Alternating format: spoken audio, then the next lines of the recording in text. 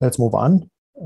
I usually don't cover papers that have a review nature to them, but this one is interesting because it's actually trying to define what we mean when we say understanding a deep neural network, what we mean when we say interpretable or interpretability or explainability or explainable AI. What do we actually mean by that? What's the definition? When it comes to neural networks, when you use the word understanding, you mean a functional understanding of your model, what your model is actually doing in practice. What are its predictions? Where is it looking when it's making a prediction? What are some prototypical examples of a particular concept? And this is in contrast to knowing the lower level mechanisms of your neural network. How is it operating, or what are the algorithmic understanding of deep neural networks? So we don't care about lower level mechanistics or algorithmic understanding. We care about what our neural network is actually doing in practice. Where is it looking? Why is it making that prediction? But if you're interested in lower level mechanistics or algorithmic understanding, that's what we have been doing so far in the course. When we were going through every single architecture, trying to design them and try to understand, should we put a convolution here? If we want to reduce the number of computations, should we use one-by-one convolutions? Should we use depth-wise separable convolutions? So those sorts of analysis we have been doing so far. Now we are interested in the functional understanding. And this is actually more useful. What do we mean by interpretation? There is usually some abstract concept, like a predicted class or some abstract notions that your neural network is encoding in its feature maps or in its activities, in its hidden layers. There is some abstract concept. There is no way for us to understand it for a human being unless you map them back into a domain that a human can understand. And what are the domains that a human can understand? A human can understand images. They can look at it and say, okay, my neural network is looking at this part of my image. They can understand text. For instance, these words in my sentence are the most important ones for a particular prediction, for a particular concept. Or they can listen to a music, or they can listen to a speech and interpret it. So a human can understand images, text, speech. So we need to have a mapping from the abstract concepts back to the images where we can understand. That's interpretation. Explanation, your input is going to be a collection of features of interpretable domain. For instance, a bunch of pixels in your image, and the image is your interpretable domain, or a bunch of words in your text. These are the features. Whenever you say, I want to explain my model, you're asking what words in this sentence contributed for a particular decision that my neural network made, or what pixels are the most important ones when it comes to predicting a particular class. And you can think of this as what we have been doing so far. We were creating a heat map of where our neural network was looking at in our image, or what words it's looking at, and try to highlight them. So both of them are a mapping from your abstract concepts to your input image. But there are differences. I'm going to go through the differences shortly. We saw this method, activation maximization. It was 2 papers ago, and that's about interpretation. You give it a concept, maybe it's the concept of a dog, and then you're asking your neural network, show me an image of a dog of this particular concept. And what we did was we wrote down the log of that probability, and we started maximizing with respect to the input. What image corresponds to this particular concept? And that's going to give you a prototype of, or prototypical representation of that particular class. Let's apply to a MIST, and that's going to give you, for instance, if your WC is a 0, that's going to give you a representation of the number 0. If your number is 1, the concept is 1, it's going to give you an image of a 1. And these are interpretable. A human can look at it and say, okay, you're doing the right thing. We can actually improve upon that. These are a little bit blurry. We can make them sharper. How? by using an expert. But what is an expert? You're just writing a model of your data. You're learning the underlying distribution of your data. So let's say you learn the underlying distribution using some method. Now what you're doing is you're saying, not only I want you to show me a representative of that particular concept, but I want it to be part of my data or be very similar to my data. And the question is, what is this WC? This is the corresponding class. For instance, this could be a dog, a cat, a room, a tiger, a fish. Okay. So show me an image of a fish, and then it's going to show it to you. Now you can have an expert. You say, I know how my data is going to look like. I have a distribution over my data, and give me an example, which is the closest to my data distribution. And that's going to make your numbers sharper. Maybe having this L2 penalty was not the correct thing to do previously. Maybe this is better. But there's a catch. Learning the distribution of high-dimensional objects like images, which could end up being multimodal and complex, is not easy. Maybe it is easy for some data set like MNIST, but if you go to ImageNet, it's going to get harder and harder. Maybe you don't really care about the functional form of your probability. Maybe it is enough to be able to sample from it. And that is where ideas of generative models are going to come in. You're going to have a latent representation, Z, which is going to have a simple distribution, maybe normal with zero and identity. You can take that, push it through a nonlinear function, G, which you already trained on your data. So there is no training going on anymore here. You take Z, you push it through G, and that's going to give you images that are going to look like real images. That's the job of the generator. Now you do your maximization over the latent space, over this hidden space, or you can call it the code space. This is a code, you're decoding it using G. G is your decoder. And then once you find Z star, the best one, you can just take that, push it through your generator, which is a neural network, its convolution, and then it's going to give you your image, X star. And these are going to end up being more realistic looking. The previous one was too sharp. The one before was a little bit blurry, but this one seems to be more realistic, like the type of handwriting that we see in MNIST. But what are these? These are all interpretation. You're interpreting a particular class, and they're global. All you're giving it is the corresponding concept, is the corresponding concept of a number 0, concept of a number 1.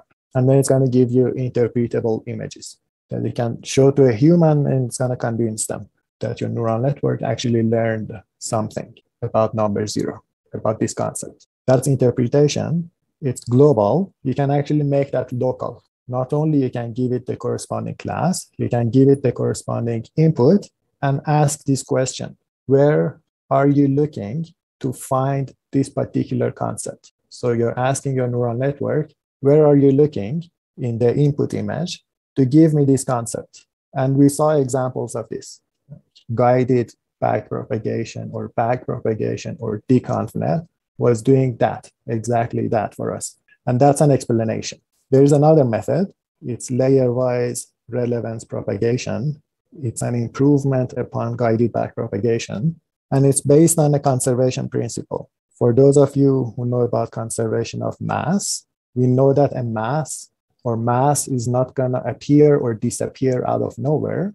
It's just going to get translated from one location to the other location. Similarly for energy. Energy is not going to appear or disappear out of nowhere. It's just going to change from one form to another form, maybe from potential to kinetic energy. We are going to have a similar conservation principle for backpropagating. And what is the idea? Each neuron is going to receive a share of the network output. So your network is outputting a prediction. Each neuron is going to receive a share. And then it's going to redistribute it equally. And what we mean by equally, it's going to become clear, to the previous layer. Remember, now you're going from your output layer to your input layer, because your input layer is the one that is interpretable.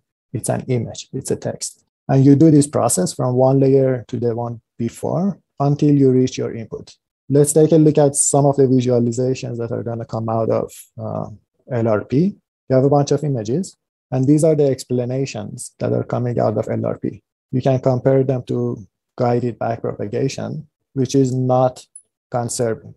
It doesn't satisfy this conservation principle.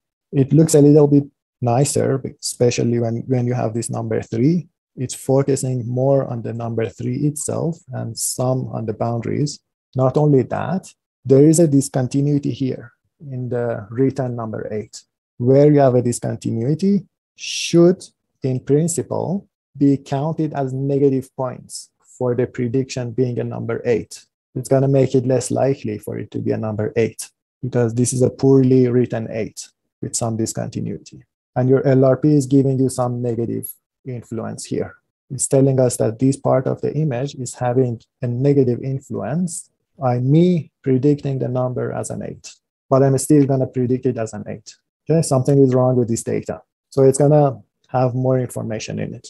How the process works is you're going to start from your output, and then you're going to assign relevance to each particular neuron in your graph from the output up until the input. And then these RIs are going to give you the importance of every single pixel or the relevance of every single pixel for that particular prediction. So let's go through the math. How do you actually conserve these quantities? How do you actually make sure that this conservation principle holds? How do you realize it? Let's say you're looking at your output neuron. So you pick one of your neurons, and that is going to depend on the concept that you choose, because your neural network might have 10 outputs from 0 up until number 9. You're picking one of them. So you're picking, for instance, number 3. That's the output. And that's your output neuron.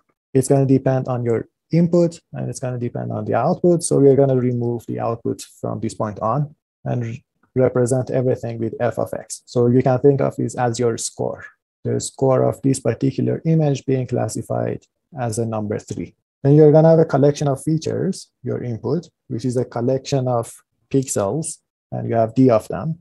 What you want to do is you want to associate a score to every single pixel, and the score is going to tell you how relevant that particular pixel is for explaining the prediction.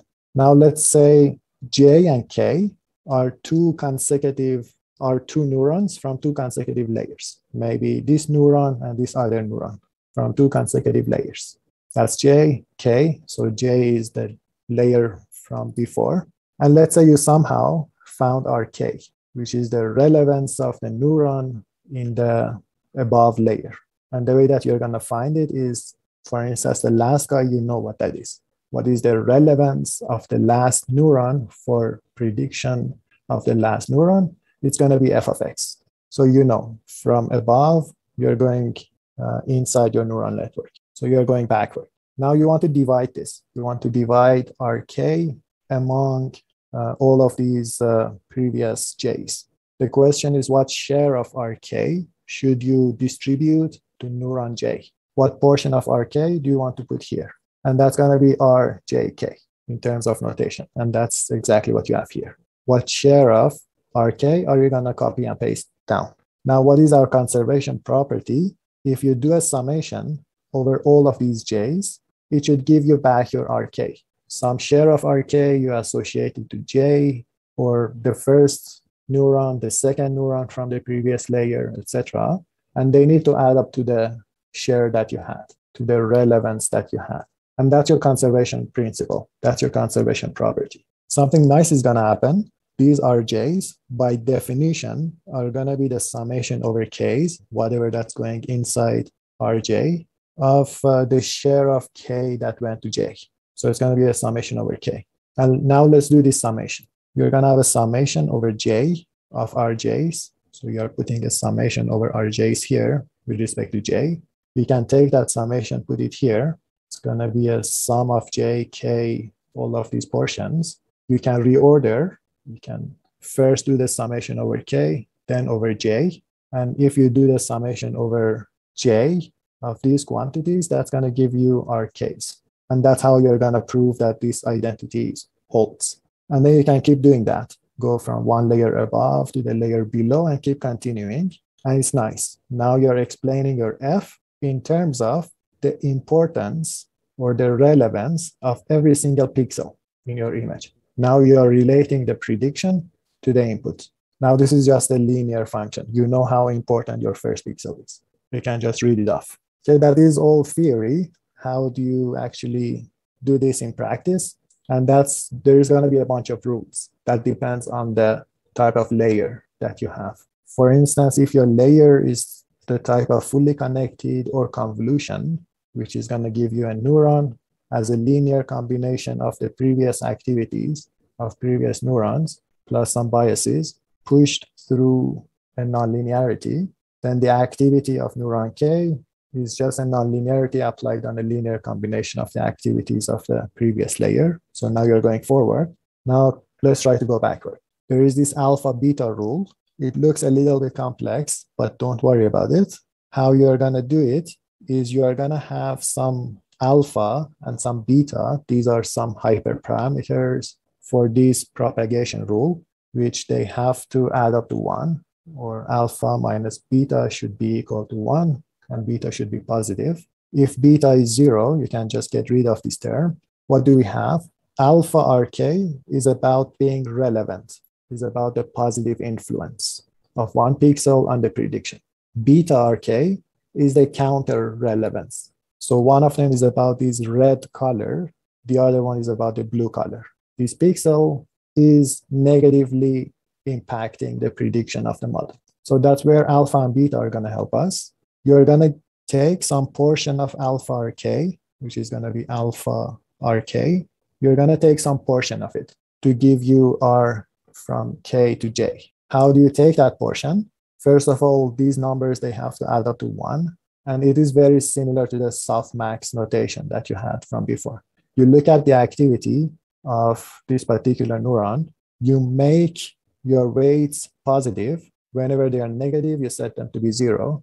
And whenever you're positive, you're fine. The numerator is going to be a positive number. The denominator is a summation of a bunch of positive numbers over all of the j's from the previous layer. So this is going to give you a proportion from 0 to 1. So what proportion of alpha RK are you going to propagate backward?